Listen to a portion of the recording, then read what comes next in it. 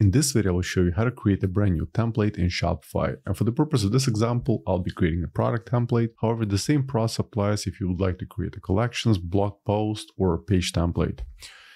So first of all, make sure to be logged into your Shopify admin account and then click on Online Store. Then locate your current theme. In my case, it's Dawn version 14.0, and then select Customize.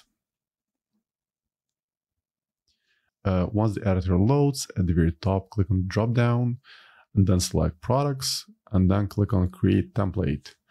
Let's call it Demo, and it's going to be based on default product. Let's create template. So the template has been created. Now you can go ahead and customize the template. As in my case, I'll just change the scheme. Let's change it to scheme number 5 and let's save changes. Okay, once the changes have been saved, let's go back and let's apply the template to one of the products. Let's go to Products. Let's open one of the products.